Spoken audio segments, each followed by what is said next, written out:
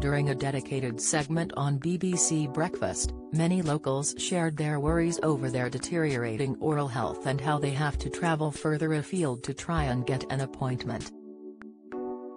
A report by the British Dental Association revealed that 40 million appointments were missed due to the pandemic and lockdowns, with many practices struggling to reopen to full capacity to meet their targets.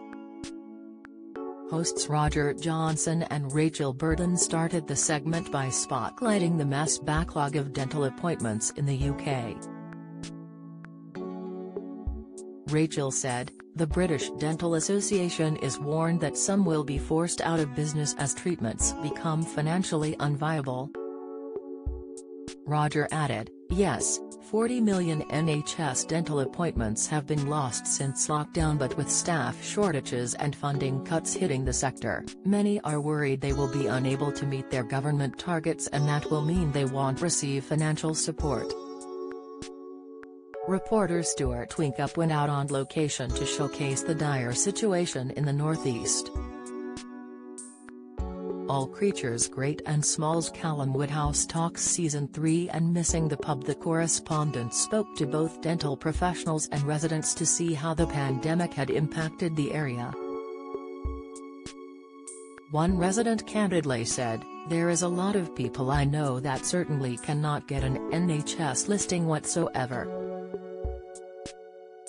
You can tell from the state of their teeth just how bad it is, really." With waiting lists growing, many patients have to either go private or attempt their own procedures. Dentist Paul Woodhouse said, "I have seen people attempt to pull their own teeth out, patching holes with chewing gum, filing teeth down." He said the problems are being caused by the NHS contracts, which has resulted in a 30% drop in income. This has resulted in many dentists leaving the profession. Paul added, "If you are doing an extensive course of treatment on an NHS patient, quite often you can lose money." Don't miss, Emmerdale Theory, Marlon Dingle and Rona Goskirk leave village in April. Windsor twist, spoilers how to watch Yellowstone for free in the UK. Latest Game of Thrones Varys star admits being shunned after unrecognizable transformation. Latest, treating gum disease, you lose money. If we are not funded properly, we can't do the job. And to be honest, we just can't do it anymore.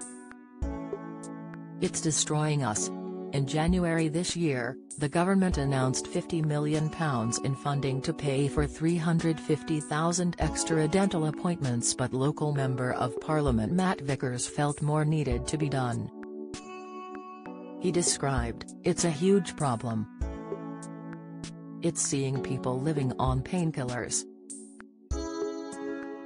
It's seeing people doing DIY filings, DIY tooth extractions, mouth cancer going undiagnosed.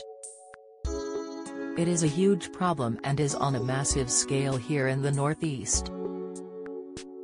He ended with that he thought the government was doing the right thing by injecting money into the system, but that we need to go back to the drawing board to see how we can get more dentists.